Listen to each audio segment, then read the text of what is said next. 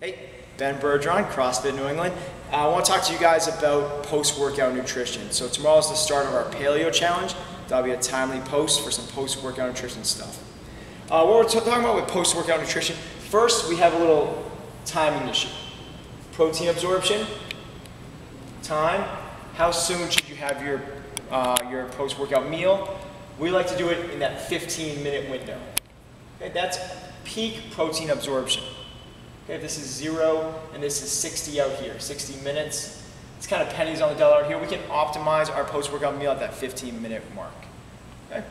That's our post-workout meal timing. Now what are we trying to eat during that post-workout meal? We're trying to get two things, two real important things. We have protein and we have carbs. Right? They're going to be dependent on the workout. So unlike a lot of people that just kind of like always the same thing after their workout, or they don't do anything, what we're going to do is we're going to determine, the workout is going to determine what we're doing. We're always going to look for 25 to 40 grams of protein, regardless if it's a strength, regardless if it's a Metcon.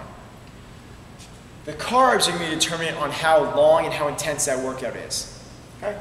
So if it's a 4 to 8 minute workout, we're going to look for about 20 to 30 grams of carbs. If it's an 8 to 12 minute workout, we're going to look for 30 to 40 grams. And if it's a 12 plus minute workout, we're going to go at 30 plus depending on how big you are, 40 plus depending on how big you are. Okay. What we're looking for in terms of what we're going to eat during that time, our protein that we like is a whey protein because it's super absorbable, super easy. You can get it anytime you want. If you want to go with whole foods, with chicken, fish, or meat, or eggs, or whatever, go for it.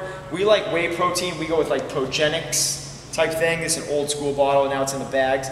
But we go with protein. So that's 1 to 2 scoops of protein. Super easy. Put it in a little shaker, shake it up, and you have your shake. Okay? What we go for carbs is sweet potatoes. You can go with any kind of real source you want. Again, what we found to be the most optimal is sweet potatoes. It gets converted, it doesn't have to go through a conversion in the liver to get converted into the optimal carbohydrate source. It already is that. So you can get your carbs from applesauce or bananas or chocolate milk, whatever you want, but again, sweet potatoes is what we kind of advocate. The way we do our sweet potatoes is you throw them in the oven for 350 degrees for about 35 minutes. Super easy. Go to Whole Foods, go to the supermarket, wherever you want, cut them into cylinders, throw them on a cookie sheet, sprinkle some cinnamon on them, you're good to go. 35 minutes later, you pull them out and you just throw them in a little baggie. You can weigh them out if you want, but 5 or 6 silver dollars, 7 or 8 silver dollars, 9 silver dollars. That's about the way it works. Okay? Other easy way, if you don't want to cook them, like me, go to Whole Foods, they have them, little sweet potato wedges. This right here is about a 5 grams of carbohydrate. It gets me my 2 or 3 of those, gets me my post-workout, and they're super tasty.